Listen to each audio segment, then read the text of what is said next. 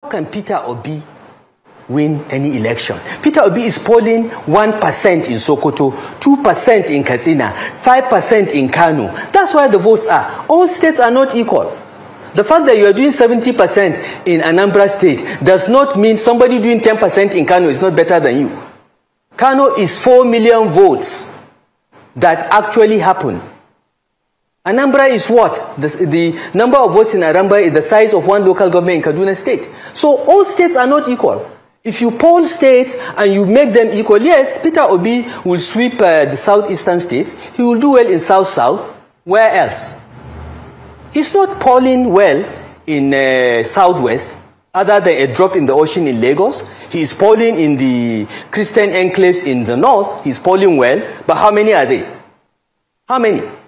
Peter Obi cannot win the election. He doesn't have the number of states. He doesn't have 25% in more than, the last time we checked, in more than 16 states. He can't go anywhere.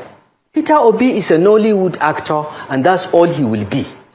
This election is between the APC and the PDP because they have the footprint, they have the spread. Ethnicity and religious bigotry will not take you anywhere. And that's what the Labour Party campaign is about. Welcome back. I would like to ask El-RUFAI for the evidence of his analysis, where he got his data, the way he was analyzing the votes from Kano, the votes from Kaduna, as if he's too sure and he knows how people are voting. Well, he's a politician. But also, I now know what has happened to our nation and what has affected some part of the nation.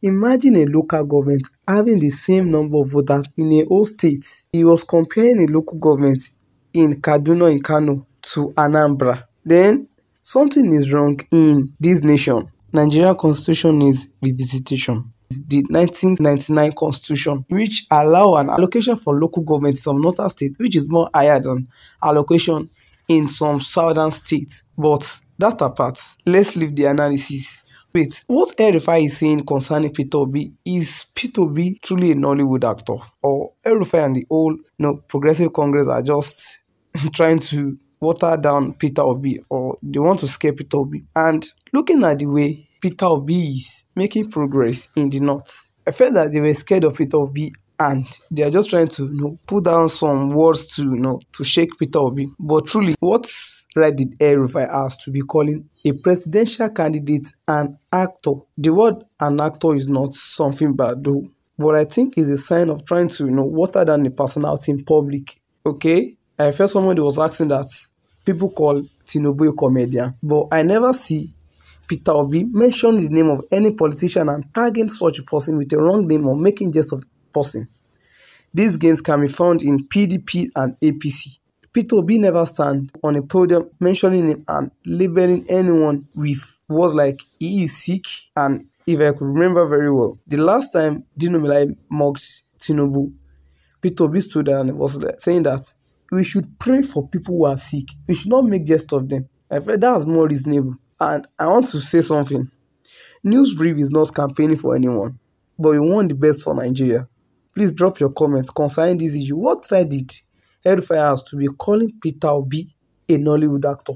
I felt that is wrong. And is he trying to put a threat on Peter Obi by saying that though people come out in Anambra and he has 15% in the north? Is he trying to threaten Peter Obi and trying to weigh the way he was going on, want to weigh it down? And also the term he was using, that Peter Obi only have people in the Kaduna South where there were Christians. I felt it's time for El-RUFAI to face his state and pay the civil servant their salary and leave Tinubu for his campaign and face his state and make things right in Nigeria.